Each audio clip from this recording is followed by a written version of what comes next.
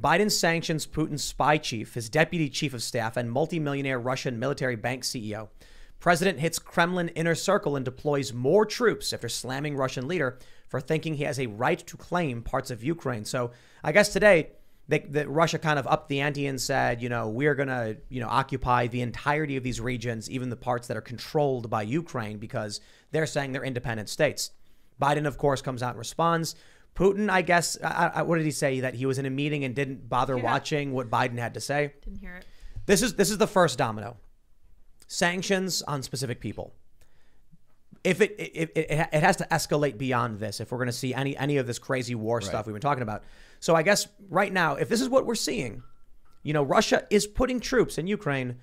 Do you see do you see a strong possibility, Steve, of it escalating beyond just sanctions? Yes, because they've already been claiming that the Ukrainians were shelling the separatists, which there's no proof of that. I don't know if you've seen the articles, but the separatists have been shelling into Ukraine. That we know for sure. We've seen the sides of kindergarten buildings with the hole in it. So again, we have all the propaganda going on from both sides, right? But now you have actual Russian troops that you can say are being shelled, and if actual Russian troops are killed and they blame it on the Ukrainians, now we've just tipped another domino. It's amazing. Right. You can invade a country, and then if you get shelled while you're invading, you blame it on the defenders for right. No, exactly. War. That's crazy. And look, we have people in the chat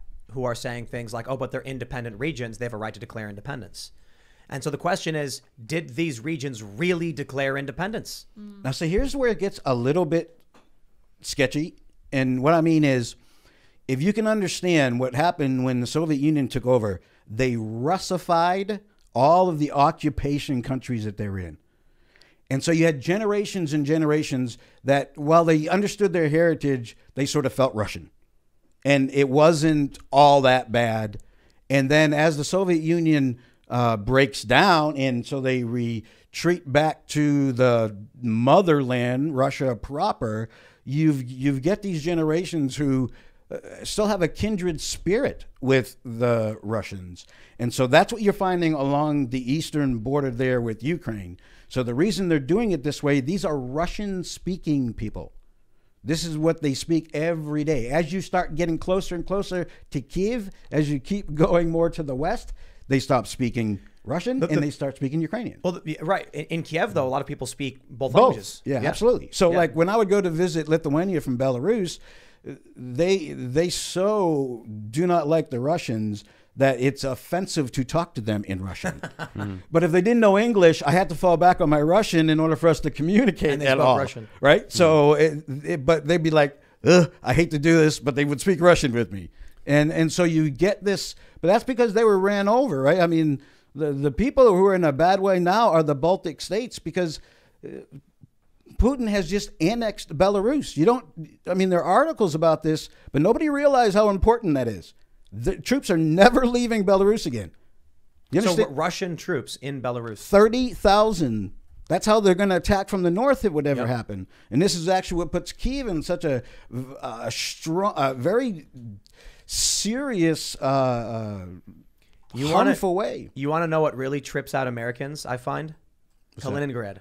Oh, yeah. Oh, yeah. Kaliningrad. No, isn't that unbelievable? Cool. But now that gives you... Let me show you. Kaliningrad is south of Lithuania and north of Poland. It's an enclave, right? It's Russia. Yes. It's a Russian enclave. Piece of Russia. Right there in the Baltic Sea. And so if you're looking at, we got Moscow, we got Russia here, we got Belarus, we got Latvia, Estonia, Lithuania. And then most people don't know this. You show them a map and you ask them, hey, look at this. Right? when it's like, there's no word here. It's just this little carve out. What is that? And the people are like, it's Russia. Yeah. Wait, what? It's Russia. Kaliningrad. And now, and that's very militarized. Yeah, absolutely. I mean, that's its only real purpose, right? Yep. And now, by staying in Belarus, you now give air cover to Kaliningrad.